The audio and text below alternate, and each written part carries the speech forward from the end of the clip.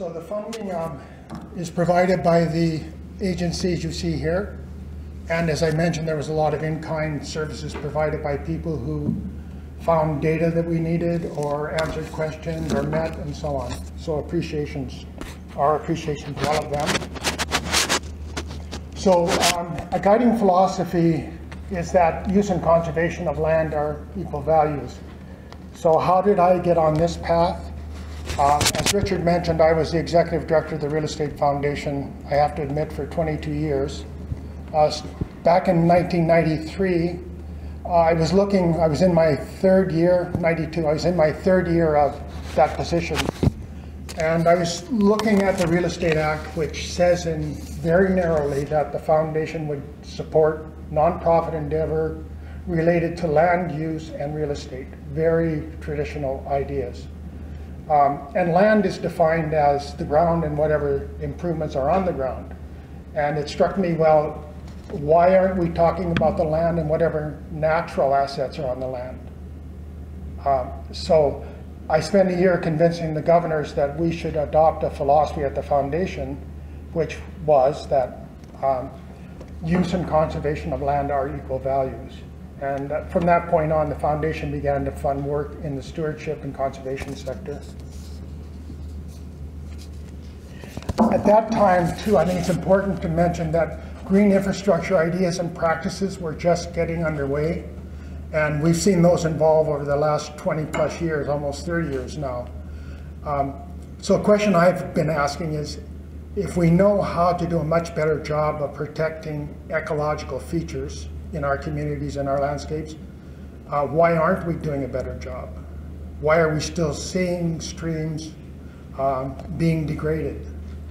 Why do we still see practices that are embedded in land use policy and regulation that are 50 years old at times? How do we change that?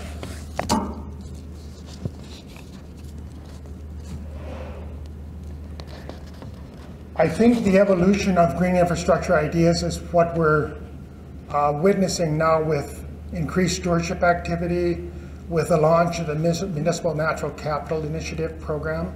And Manny Machado was introduced earlier. Pinhole him for questions you might have about that program. And also with the Ecological Accounting Protocol demonstration, we're trying to move in the direction that you would expect green value activity to go.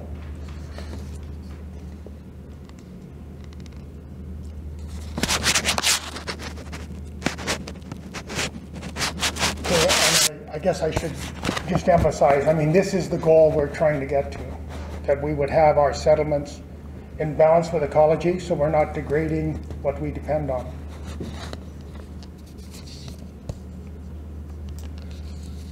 Okay, the purpose of the Ecological Accounting Program, in so many words, create an account of the worth of the ecological services of a creek shed produce or provide, and the extent to which stakeholders recognize the services and make use of them. The objectives of the Ecological Accounting Program are to prepare a creek shed profile, carry out an analysis of creek shed hydrology using the water balance methodology, identify measures that will reduce or avoid loss and improve the quality and amount of ecological services that may be drawn from the hydrology of the watershed or creek shed, review stakeholder views about risks and opportunities concerning the creek shed ecological systems, describe and to the extent possible quantify the worth, expenditures, donated labor, expertise, leverage funding, and so on, of measures are works and strategies undertaken by stakeholders to protect and enhance ecological systems. Finally, produce some kind of a proxy statement about that would be useful to municipal departments, especially that are undertaking budgeting that may involve natural assets, and also for their asset management, strategies.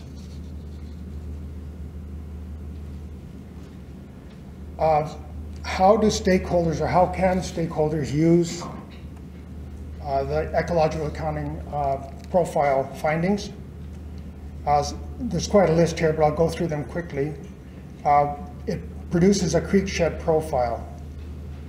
So that's the historical condition of the watershed.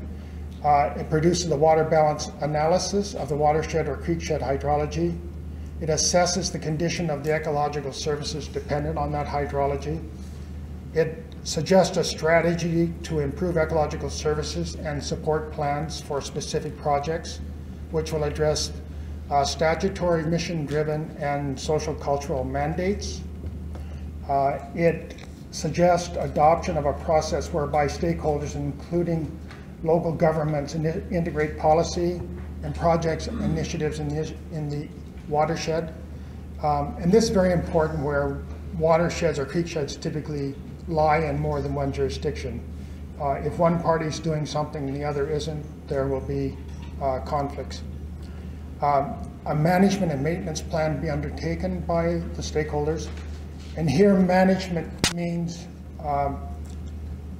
the enhancement of the creek shed, and maintenance means preventing degradation. A process to calculate the worth of potential projects and works, so is it worth doing?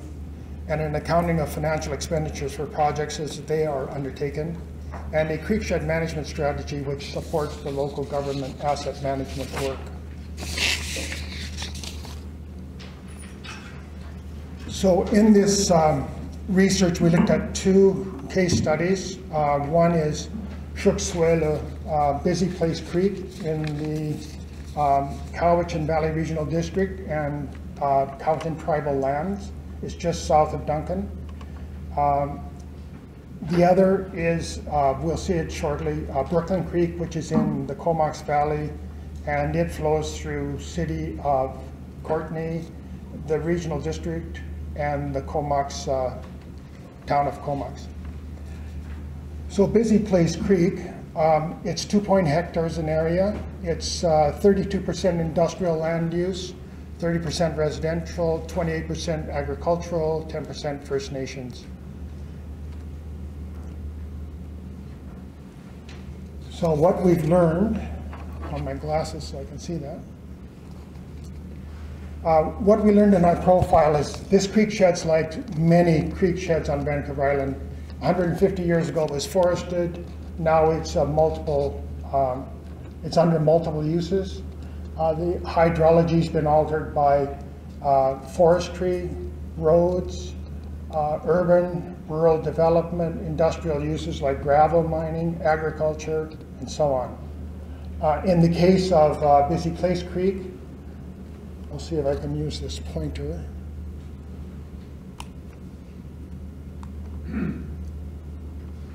Okay.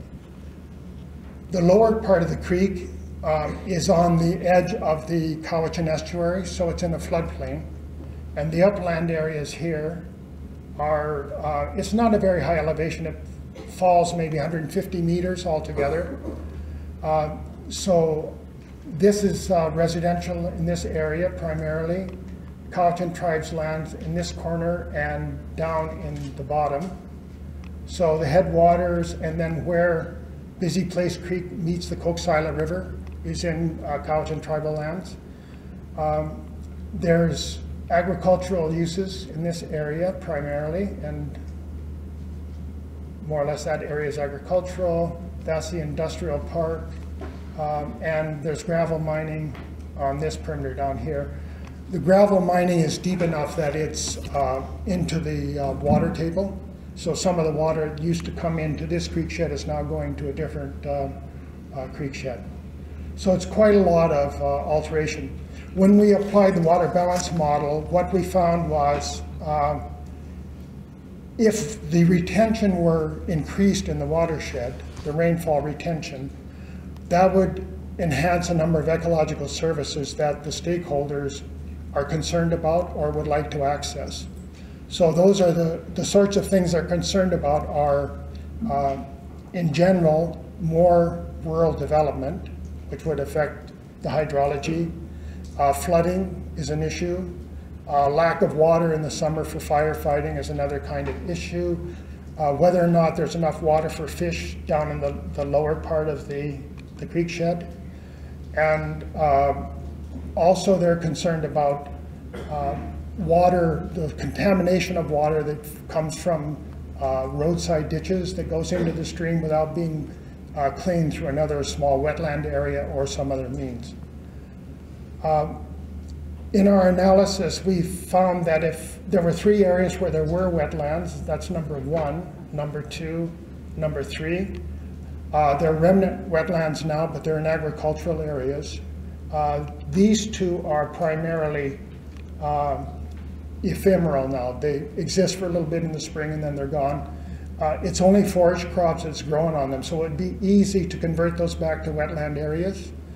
And if that were done, along with this one, the 3rd one, which is down in here, if those were enhanced and returned to use as primarily wetlands, the retention in the creek shed could be increased quite a lot. That would have a number of benefits for riparian zones, for terrestrial and aquatic life. It would provide more nutrients going down to the floodplain. It would provide cooler water for fish, more water for fish in a longer duration of flow during the summer. So there's a number of benefits. We looked at the cost of putting in those wetlands, which are easily accessed areas, so they're low-cost work. The 3 wetlands could be installed at about 2.5 hectares, or say 4.5 acres total area, at a cost of around $100,000.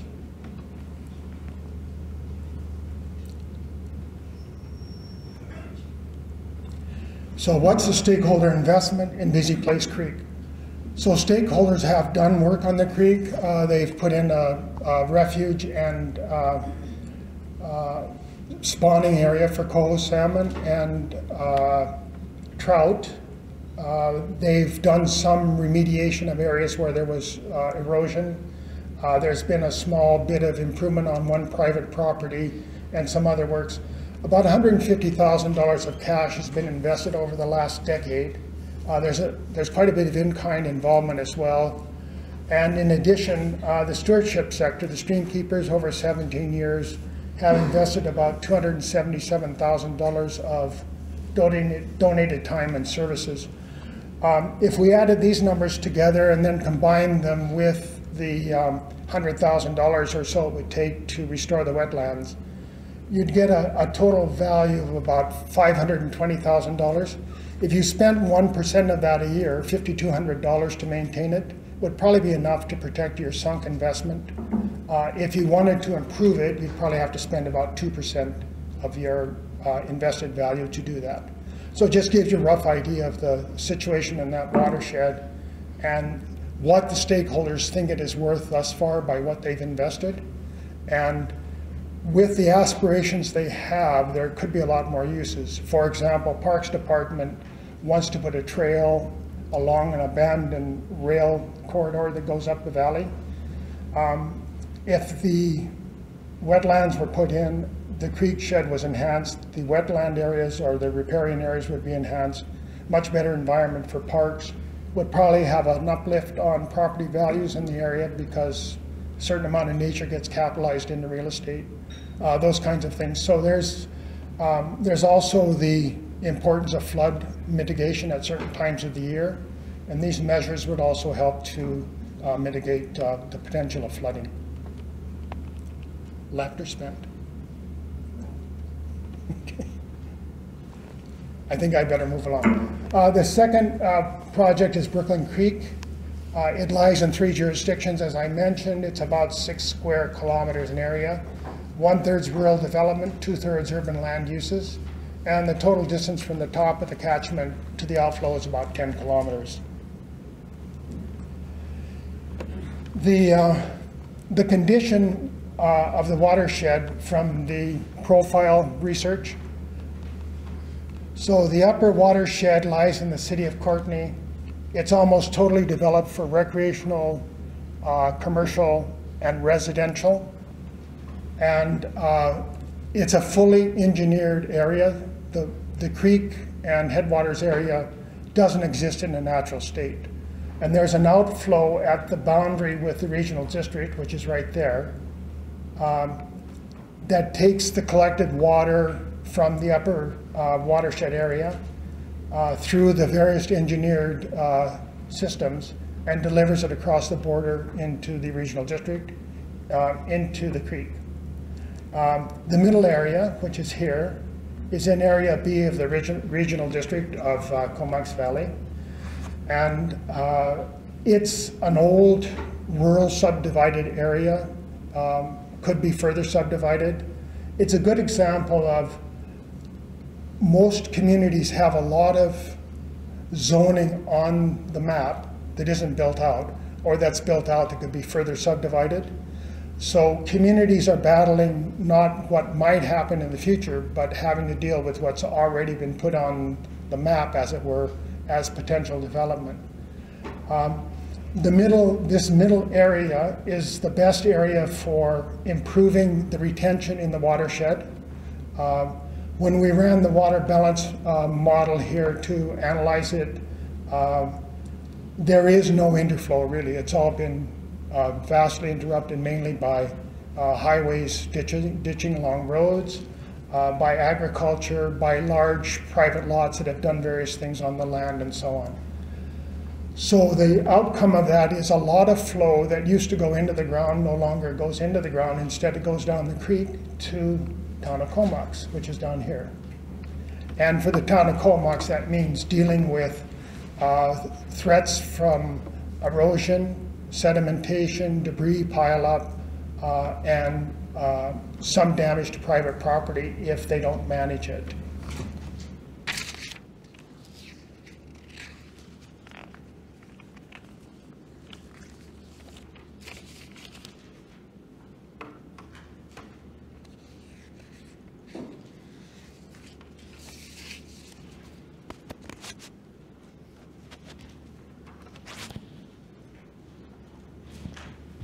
So if we look at the stakeholder views about the watershed, in the upper watershed, the ecology has been subordinated to engineering and drainage systems.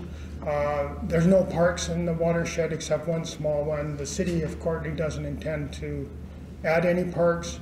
The management of the actual drainage system is done by Crown Isle Development, and they don't plan any changes. So that's a kind of a lost part of the watershed. The middle watershed is by nature a reactive regime. That is, a regional district does not have authority over land use planning. That's in the hands of the Ministry of Transportation and Infrastructure. Where the regional district can have some authority is in development permit areas, and they have some. But changes are only driven when someone makes an application for subdivision or alteration of an existing property. So that could be redevelopment or infill. So to get any change in that part of the watershed, the middle watershed, the likely thing would be some kind of a strategic cooperation between town of Comox and the Comox Valley Regional District. The lower watershed is extensively developed. Also, the stakeholders have made extensive investment, I should say. So what happened was in 2005, the town was forced to deal with severe erosion problems, and they built a diversion structure to take 20% of the peak flow of the creek and pipe it directly to Cowichan Bay. So that was $1.98 million to put that in. At that time, they thought that maybe there was some management that needed to happen in order to avoid further expensive remediation. So they joined with the local Brooklyn Creek Watershed Society, the Parks Department, Engineering Department, and Current Environmental, which is a private firm that does a lot of biology consulting for clients in the Upper Island. They joined together and they devised a long-range plan to do restoration. Now, all of their restoration applies to lands that either the town of Comox owned or they could acquire to include in their strategy. So here's an example of some of the work they did. This is along the border of a property that at that time was owned by School District 71.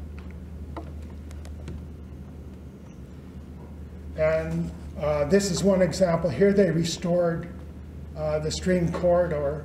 So it was before a wide muddy ditch, and now it's a salmon area, salmon spawning, salmon habitat area. They acquired 2 acres from the school district for a nominal amount of $1. Probably the real financial value was about $300,000 an acre for this kind of land. This work was carried out by a parks budget and funds raised by the Watershed Society. The town of Comox got a pretty good deal here because there was a lot of leverage of funding. Parks, they've put in about $50,000 a year for the last 11 years into maintenance and enhancement work.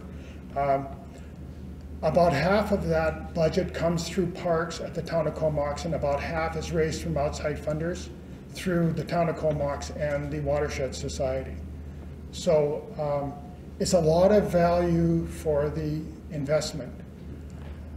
The other part of their strategy that has worked really well is the area on the right that isn't completed yet along the rail fence is a greenway segment, and there's a continuous greenway plan for the creek from where it enters the town of Comox to where it goes into the harbor.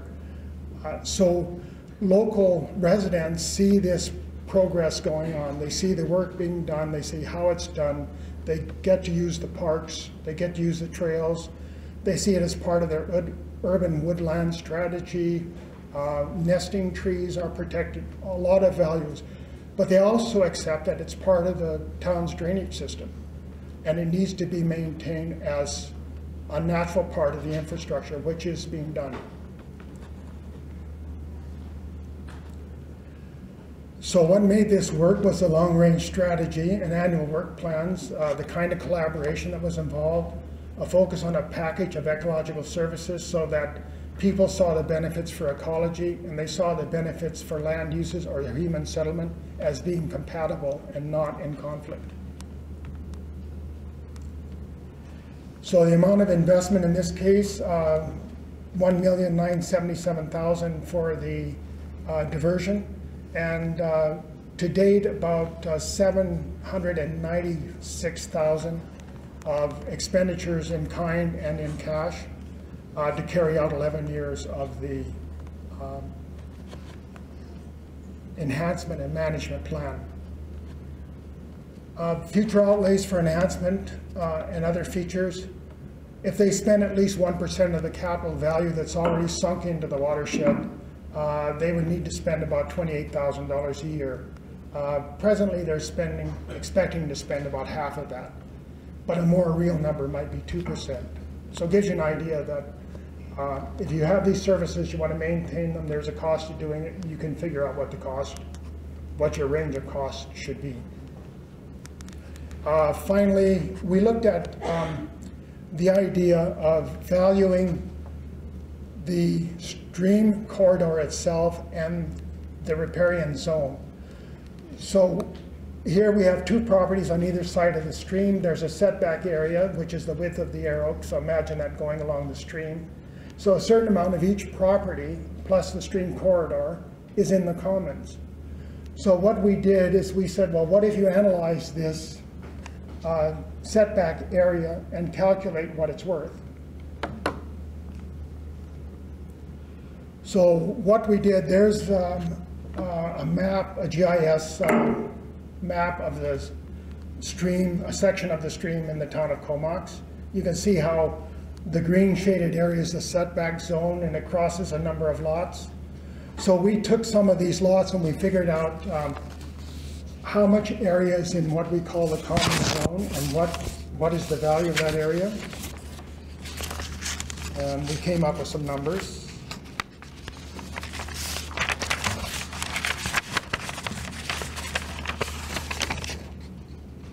So the value we got in total was the commons area at 50% of the value. We looked at about 8 properties. So that came out at about $500,000 of value, 50% of the assessed value, so we're using BC assessment numbers. The value per kilometer would be 2.7 million on this basis, and the 2.5 kilometers of stream that are in the town of Comox would be 6,763,000. If the town were managing all of that at 1% a year, they'd be spending $67,000 a year to manage the ecological services in the creekshed, riparian zone, and creek corridor in the town of Comox. And finally, the worth of a creekshed is a package of ecological services made possible by the hydrology. They're not separable. You can't deal with one without affecting the other. That's a very basic thing we've heard repeated a number of times today. And communities that don't understand that are leaving a lot of value on the table, and they're wasting a lot of taxpayers' money. So thank you very much.